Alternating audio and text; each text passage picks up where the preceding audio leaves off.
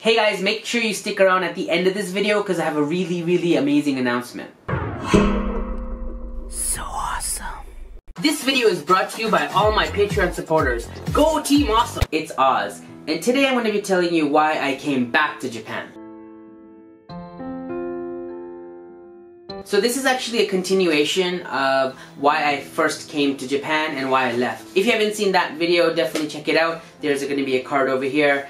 That video talks about why I first decided to come to Japan when I was living in Canada and why ultimately I went back. So in this video I want to talk about two things. First, I want to talk about after going back to Canada, what it was like and what made me come back to Japan. And I also want to explain how I got to Japan the second time around. So let's just get into the story. So originally I'm from Toronto, Canada, but I decided to actually move back to Canada, but to Vancouver. And there's two reasons why I decided that city. The first reason is that there's a lot of Japanese people in Vancouver compared to Toronto. So for my wife at the time, Miho, it would have been a good way to come to Canada but still have some connection to Japan and possibly some Japanese people that would be able to help her find a job. The second reason was, I don't want to get into too much of the personal situation, but so that was one of the other reasons why we moved to Vancouver. It might have worked out well for us there. Unfortunately, we applied for permanent residence for Miho so she could be a Canadian citizen and get a job, otherwise she can't work in Canada. So when we first left, we went just the two of us, and only I was Canadian so I could work, but she couldn't work legally. So basically she was like a housewife. And if anyone knows about Vancouver, you also know it's the most expensive city. So when we went there, I had a little bit of savings that we took with us, but I didn't have a job. So it was pretty high rent, and we were actually living in a basement apartment. I wouldn't say it was bad, it was actually in a decent area, but I started looking for work, but for the first couple of months, I couldn't really find anything. I tried to apply for jobs in my field, like public relations or whatever, but I just couldn't find anything. I went to a couple of interviews, but also I didn't get them. So I was getting kind of disappointed, but more than that I was getting scared because I was the sole breadwinner, and so I was kind of like trying to figure out how to make money. So I quickly just finally found one job. The only job that would hire me was Bell Mobility for like customer service, like on the phone, customer service for cellular phones. I'm not gonna lie, like I don't like phone work and I've done it before, but it wasn't at least sales, it was more like customer service. It wasn't as bad. It helped me pay bills. The salary was decent. The only thing is I didn't feel like I came back to Canada to do something that anyone really could do, because literally you only had to have a high school diploma to get that job. So it wasn't really in my field at all of public relations, and one of the reasons why I had come back to Canada was trying to get into my field. So I was kind of disappointed in that, but I had no choice. I needed the money, so I thought I would just work there until I could hopefully get a better job, and hopefully until Miho's working thing would come in, a lot of the pressure would be off me. Unfortunately, not only did the permanent resident thing take a long time, our actual permanent residence forms got sent to our old apartment in Japan, and it got re-delivered to Miho's mom's address, but she didn't know what it was, so she didn't open it, and basically we kind of got screwed because we couldn't get the forms, and we didn't know we already got them, but they were just sitting there and we didn't know that. We were pretty much almost out of money, so me and Miho finally decided, okay, we need to get out of Vancouver and maybe we should go to Toronto, because I have friends and family there and rent is cheaper there at the time, and hopefully I'll be able to find some work, and Miho's visa would come in and she'd be able to find work as well. So that's why we decided, after 8 months and after a lot of money lost, we decided to head back to Toronto. So the good thing was, once we moved from Vancouver to Toronto, I thought it would be hard to find a job and hard to find an apartment, but I got lucky because in terms of apartment, I was able to find a really decent, nice apartment, not so expensive, and ready to move in within like a week or so. So after we got to Toronto, within a week I was already in my new apartment, and we used the rest of our savings we had to like furnish the apartment and pay first and last month's rent. Also, as soon as I got to Toronto, one of my friends from my college, her name's April, she used to work at like a recruiting company, a human resources company. She was supposed to hire for this job at City TV. Kind of backed out last minute and she needed to fill it, so she asked me if I wanted the job. And I was like, yeah, that's amazing. And because City TV is a TV station, I thought, cool, this is much more related to public relations. So I took the job, and the salary was really good, the pay was really good, and the location was downtown Toronto, so it was a nice area. So everything was kind of finally working out. Things were starting to look up. And that's also the time we decided to get a pet. I really wanted a dog, and Miho also wanted a dog, and I always dreamed of having a Jack Russell. So we were able to find a dog, and that's where we got Maple. So yeah, that was probably one of the best things to happen to me by moving to Toronto. The job itself was working at City TV. I had no idea what the job was going to be. All I knew is the title was traffic coordinator, so I assumed it had something to do with like City TV, like live traffic news or something, but it had nothing to do with cars or traffic at all. It was like schedule placement, and I guess traffic meant the flow of commercials within the show, within the schedule of the day. Once again, it wasn't really in my field. It wasn't anything creative. It was pretty much a data entry, fancy data entry job. But the salary was so good that I didn't want to not take it. And I also was keeping my eyes open for some kind of public relations job that would come up. So I started doing that job, and things started looking good because even Miho was able to get a job. She was working at American Express, but in like the Japanese department. So it was perfect. We both had jobs, we were making money, we had a dog now, we had a nice apartment. So things in Toronto were pretty sweet. I guess one of the things that started getting me thinking about Japan again was just small things that I missed about Japan, because I had lived in Japan I think 3 or 4 years, which is not that long, but I kind of like was used to stuff like convenience stores and just Japanese food all the time, Japanese restaurants everywhere, and the way people act and the way society is very different. I found in Toronto, so I guess it was like a reverse culture shock coming back to Canada. Maybe when I was in Toronto the first time I didn't think it was rude, but then now I could notice the difference. So I kind of had like different expectations of what Toronto should be like, and I was also much more polite than I was when I probably first lived here, just because that's the way you are in Japan. So when I got back, I kind of felt like I was too polite, and like everyone was kind of walking all over me, and like especially at work and stuff, like everyone was like really pushy and direct, and I don't know, I just felt like the workplace was much more different than I was used to in Toronto, in Japan. So I kind of found it hard to like relate to people. And then I realized like one thing that I kept doing is I was always like still thinking about Japan all the time. When I think about what do I want to eat for dinner, for example, I would always think, oh, maybe I should go to that sushi restaurant down the street, or maybe I can find like a tempura or an izakaya or something. And like I was always thinking about Japanese food or Japanese places. And like on the weekends, sometimes I would go to the J-Town, which is like Japantown in Toronto, but it's really far from downtown, so I'd take buses like for an hour to get to this place just so I could buy like Japanese pocky and like green tea or something like that. So I was feeling really like homesick, reverse homesick I guess, of Japan. I wanted to eat the snacks I was used to. I wanted to eat the rest. I loved Koko Ichiban curry, but I couldn't find that anywhere.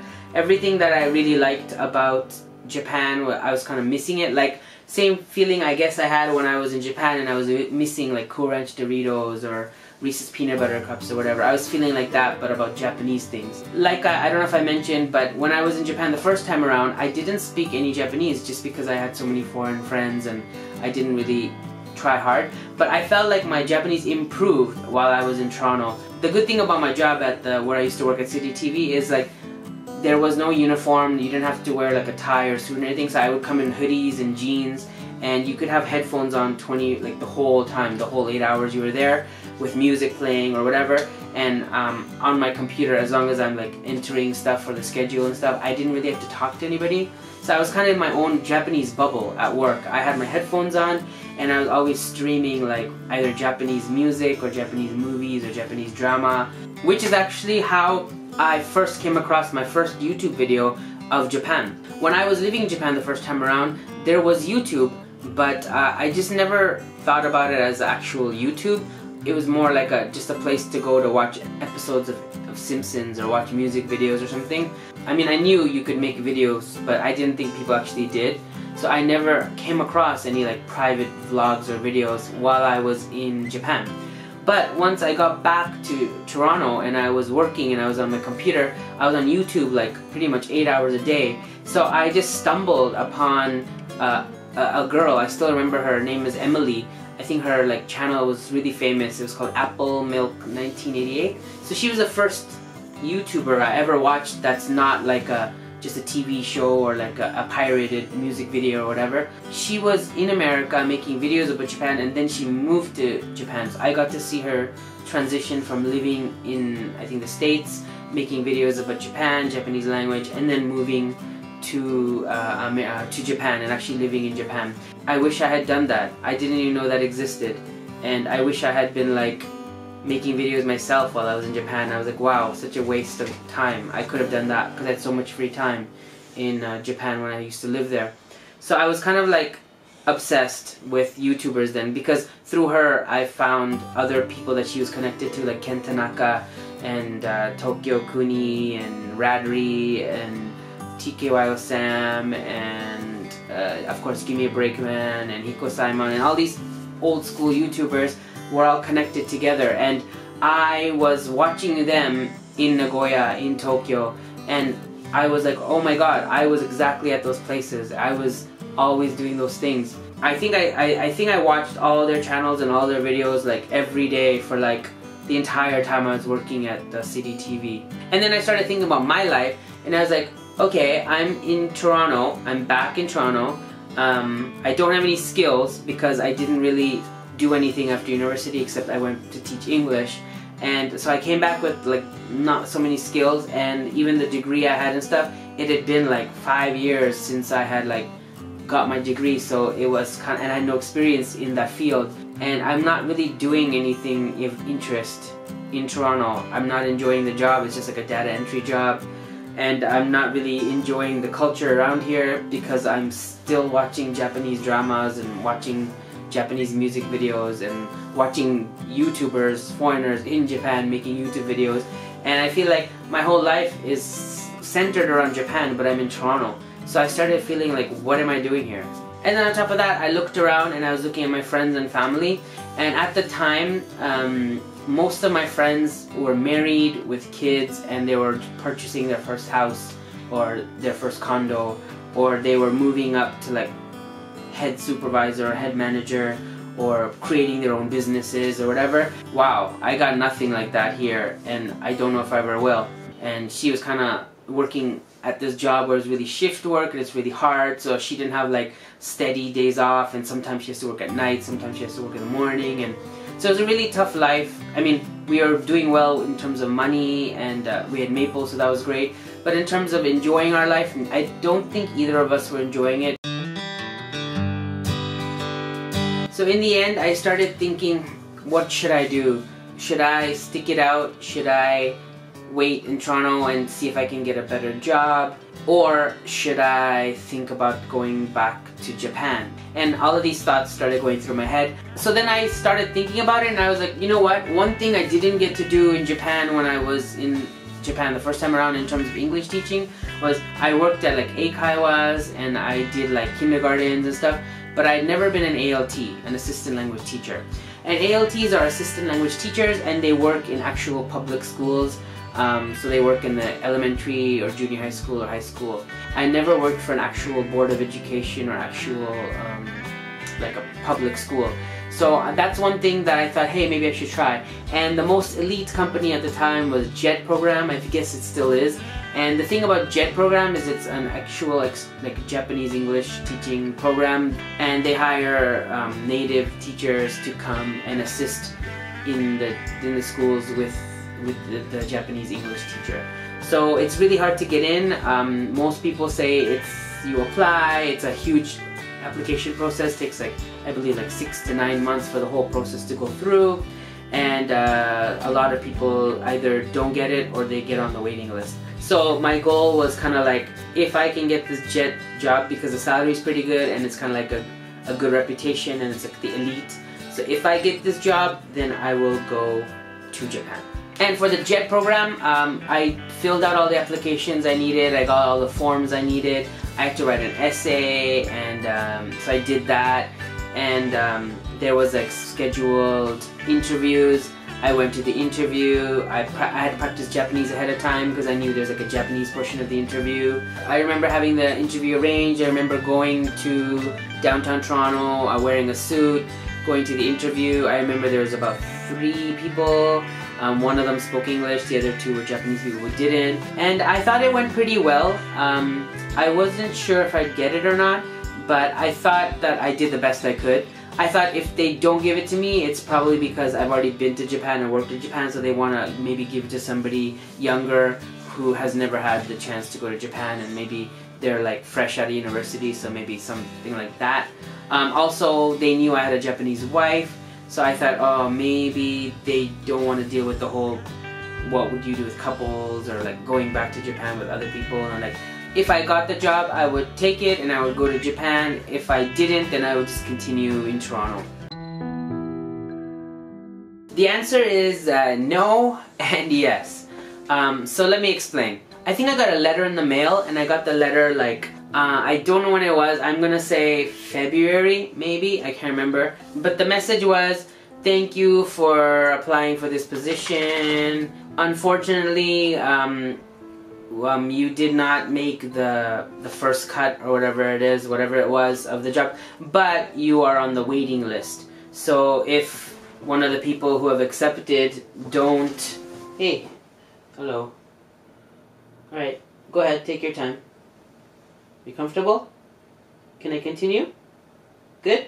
Somebody turns it down, the JET program position down, then they'll go down the list of all the people on the waiting list, and I could get bumped up. That usually means you don't get it, because most people who went through all that trouble to apply and put the resume in and get the interview done and like go through all the resume writing and all the documents needed and the process it takes, most people are not gonna say no once they get hired. So I kind of had given up. I was like, okay, I didn't get the JET, I guess it's destiny, I guess it means I was meant to just stay in Canada and continue my life the way it is. Really, really bad news, but good news for me, I guess, kind of, was the big earthquake in Japan hit. The one with the tsunami and the Fukushima radiation problems and all that stuff, the big earthquake. It happened on March 11th. And I think it's a couple of weeks before that I had got, or maybe the week before that, I had got the letter that had the waiting listing. And literally, I think the day after, or 2 days after the earthquake, I got a phone call from JET, and they're like, hey, I actually got bumped up. So I was kind of scared that they were gonna say, oh, we want you to go to Fukushima, because I think nobody would want to go to Fukushima after the earthquake, especially like to teach in the small towns that usually jets are placed in. It sounds dangerous and scary. But they didn't say Fukushima, they said Hokkaido. They're like, we'd like you to teach in Hokkaido, in a small town. So I accepted the position in Hokkaido. But this time I would come back as a junior high school and elementary school assistant language teacher in a very different part of Japan, in Hokkaido. So I thought it would be going back to Japan, but still a new, fresh place that I'd never been to, and a new start. So there you go, that's why I came back to Japan. It was a little bit of the obsession with Japan, on top of watching YouTubers and wanting to be a YouTuber in Japan, having the opportunity to work for JET program, which is kind of like a rare chance. So in my next video, I'm going to be telling you about what the JET program was like and why I left JET. And I've made a video called Why I Left Eon, so if you haven't seen that, you can check that one out. But my Why I Left JET will also be a very interesting video. and I think you will enjoy that one as well. If you enjoyed this video, please thumbs up, please share. Before you guys go, my final news, my special announcement is I got a new job and I got a new apartment. And I will be moving at the end of the month, and I will be starting my job in the beginning of April. So I will tell you more about both of those things coming soon in my next video. There will be an apartment tour. There will also be a new video about leaving my current company and what kind of job I'll be doing next. So stay tuned for that. That's going to be super exciting. There's many ways to support me. You can go to Patreon and pledge even $1 a month, and you get a free video, extra video per week if you pledge $1. If you pledge $3, you can get a lot more stuff. You can get like more exclusive videos. You can get like my monthly journal. If you pledge even more money, you can get free stuff from Japan, free extra song of the month video. Also, I have a book I wrote called Swipe Right for Love. It's available in ebook format, and Amazon has both ebook and paperback, so if you're interested, please check that out. The link will be in the section down there below. Also, I have this t-shirt, the OzzyAwesome t-shirt in a variety of colors and sizes. If you want that, that's also in the information section below. That would also support me. And also, I have a PayPal account, and on my channel, if you click on the little round thing on my banner, that'll take you to my PayPal if you want to support me that way. And all of that money will go towards pay for anything YouTube related, whether it be train costs or entrance fees or equipment costs or anything like that. So all of that combined will hopefully help me get into my next phase of my life in Japan. And it'll be thanks to you. So if you guys watched this far, please type in the comment section, "Go Team Oz." Don't forget to subscribe because my videos are awesome. OzzyAwesome. Take care and see you next time.